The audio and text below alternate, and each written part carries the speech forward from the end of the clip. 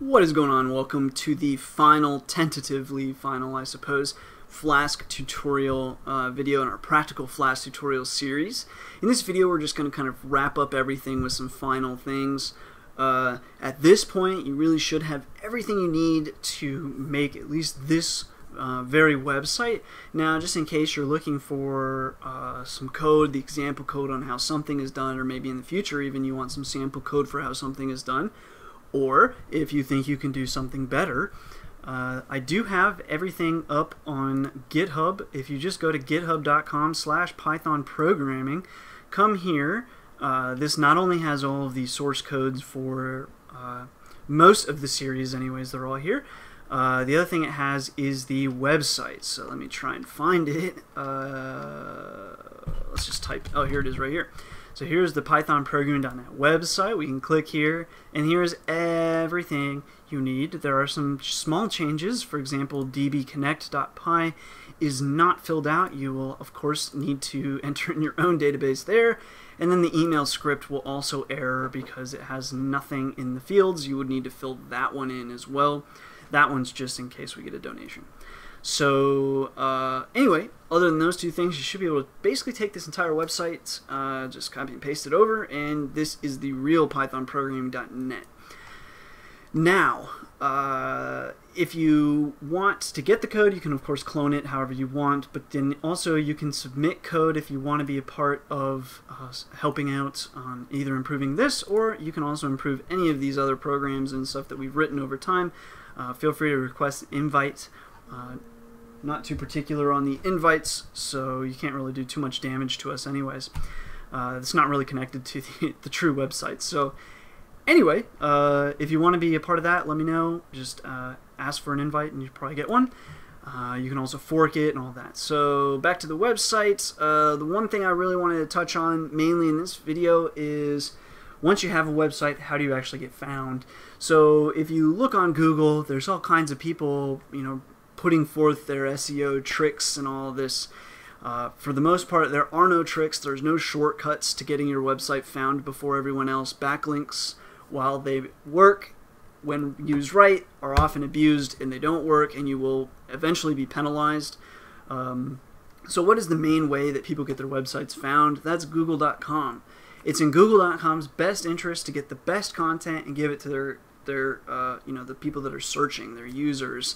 So it's in Google's best interest to do this automatically. You don't actually need to cater to Google very much anymore. In the past, you needed to, and you could cater to Google, and you could kind of abuse it to the point where you would do some tricks and you could get easily on the first page and fairly easily the top results. Nowadays, that's not really the case, and if you do cheat enough, you'll actually be penalized and you'll be hurt. So that's the first thing. So what is the way to get ranked on Google? The way to get ranked on Google is to have content. Okay, so content is king. Google knows this, and Google's very good. By the time you put your website up, you can actually you can track how many times Google even comes to your website, but you can do this either through Google Analytics, or you can actually track for what robots are visiting your website. And you'll see that Google actually crawls your website a lot. And so almost immediately when your website is up, you're going to find that Google is on your website. So getting Google there, just in case Google isn't visiting your website, the best way to get Google there immediately is to create a sitemap, and you submit that sitemap to, I think it's webmasters.google.com. Let me try that. Webmaster Google. Let's see what we find. Yes, google.com/webmasters. So you sign up there, submit your website, submit your sitemap. Now, if you have a WordPress site, sitemaps are easy enough. But if you're doing Flask, sometimes a sitemap can be hard. So this is the sitemap code. As I just said, we have all of the code is available right here, github.com/pythonprogramming. So you can copy this, or you can just head there and copy the code if you want. I'll just kind of explain it real quick. This code I actually grabbed from somebody. Somebody put up the code. I changed a couple of things. I can't remember exactly what. I believe it was actually this line here was not valid. But anyway, we brought this in. This is basically at approot sitemap.xml. That's the address you want to your sitemap. When you submit a sitemap to Google, you should tell it actually what the link is, but other crawling engines are going to just automatically search for your website / sitemap.xml. So you'll want to just go ahead and put it at that URL.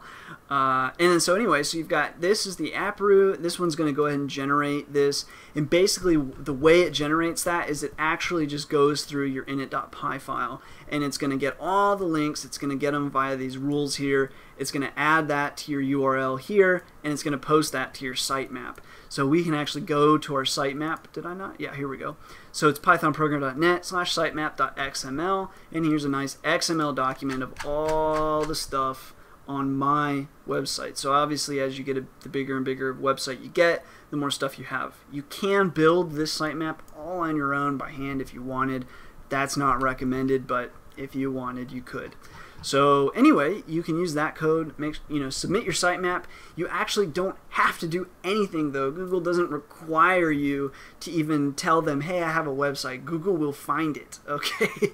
As far as backlinks are concerned, I wouldn't really worry too much about them, but of course, if you, for example, I have pythonprogramming.net, I try to share that website on places like Reddit, and of course I've got it all over the place on YouTube here and that kind of stuff. But actually, pythonprogramming.net, where I already get about anywhere from 600 to 800 organic visits a day, per day. And I've not done anything. I've got some backlinks and stuff, but for the most part, actually not much. And the website isn't even a year old. And actually, I just changed from WordPress now to my own site. But either way, it's not a year old. And we're already getting that much organic. So for the big guys, that's not very many organic searches anyways. But you can imagine that's actually a pretty big number of people that are finding my website through organic searches, and really the only thing I've done is submit my sitemap. The biggest thing if you want to get visitors is to have good content. And generally when you have content, you want to make sure that you have good language, so don't have typos if you can avoid them. This version of this website probably has a lot of typos because I don't have any form of spell check. I'm generally pretty good about typing, but I'm sure I've got typos. You want to watch out for that. You want to watch out for confusing language. Google knows what is confusing language and what's not confusing language, so you want to be careful about that. Google also knows if your website is responsive or not. So that's, by responsive I mean, if we take this website, what can we do with this? Can we squish it up? And does it go awry? And turns out we can squish it up, so we can view this on a phone. We can do all kinds of stuff, and it should still work and all of that. So Google knows that.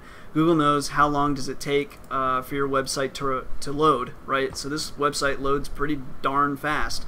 But if you have a website that doesn't necessarily load very fast, generally anything above like 500 milliseconds, it's a bad thing. You're going to want to figure out how you can get your website to load fast. Google knows that people like pretty pictures. Make sure you've got some pictures from time to time, not too many, not too little. Google is slightly impartial to ads. Some people think that maybe Google might rank you higher if you have ads because it's in their best interest. That's not really true. If anything, ads actually hurt your website a little bit because users don't like ads. So you can think about that, pictures, content, but the biggest thing is that you just have good content. Probably the biggest ranking into your website is what do actual users do on your website. Okay, so Google knows, especially now since Google's got Google browsers, Google knows how long are users spending on your website. What's your bounce rate, i.e. how many people come to your website and get out. So how many people are sticking around? How long are they sticking around? Are they interacting with your content? Do they appear to be enjoying your website? That is what will drive Google to rank your website a little higher and a little higher over time, and slowly, get you up into that first page and the first result for various things. But it can take a while, so you just have to keep that in mind. There's just no shortcut really, but it can happen really, really fast, especially if you're in a niche market. If you're in a really tough market, it can take a while. It can take a while to get there.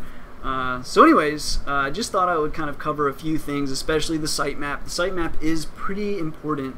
The other thing you'll want to always have is a robots.txt. So we've got pythonprogramming.net, and then we can go to robots.txt. and we can see that user agent is basically we're allowing anyone, and then disallow is what we want to disallow the robots to visit. So we're disallowing the register page, we're disallowing the login page, and we're disallowing donation success, because I didn't want, because every time you visit donation success, I get an email. So have fun if you want to spam that, but anyway, if you visit it, I get an email. So I wanted the robots to stop doing that because they were visiting it pretty often, and I imagine that now that I've said this, someone's going to go through and be like, visit it, and I'll have to, like, I don't know, track IPs or something and get that to go away. So anyway, thanks for that, guys. Anyway, donation success has it, so I didn't want them to do it. And again, robots.txt, you know, you can't have, it's a little harder to have simple, like, files. So like robots.txt is a great example. It's not really a text file, it's a pseudo text file, no different than our XML file is not really an XML file. We're just kind of faking it, and we're doing the same thing with robots.txt. So robots.txt, here it is. This is the live version. The dev version is just disallow all. I didn't want any robots on the dev site. But this would be like the live one, and literally it just returns a string of text. So, oh, and the reason why we do that, by the way, is the robots, actually, they don't see it like this. Robots.txt, when the robot visits, what does the robot see? The robot sees source code. So let's look at the source code. This is what the robot sees. Okay, so anyway, that's that. I just wanted to cover up some of those final things. Again, if there's anything that you feel I've forgotten or whatever, you can always check it out just by coming to the GitHub/Python programming. You want to be a part of it, that's fine. Ask for an invite. All the code is up here. You can update all of that, but most importantly, if you're interested in the website code, it's all right here. So, for example, we could open up the init.py, which is kind of big, but here it all is. There's all the code, and then, for example, we can probably find robots.txt. There she is.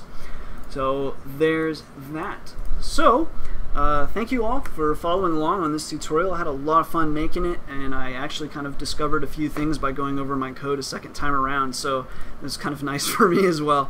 I love Flask. Hopefully you guys have found a lot of enjoyment with Flask. I love how open it is, so it's been a huge help for me to finally be able to use a web development language that I like. I don't have any interest in PHP. Tried Django. I could do it. I just didn't like it, but really fell in love with Flask. So hopefully it was useful for you guys, and I hope you guys get as much out of it as I have. So anyways, stay tuned for more tutorials, questions, comments, suggestions, leave them below. Otherwise, as always, thanks for watching, thanks for all the support and subscriptions, and until next time.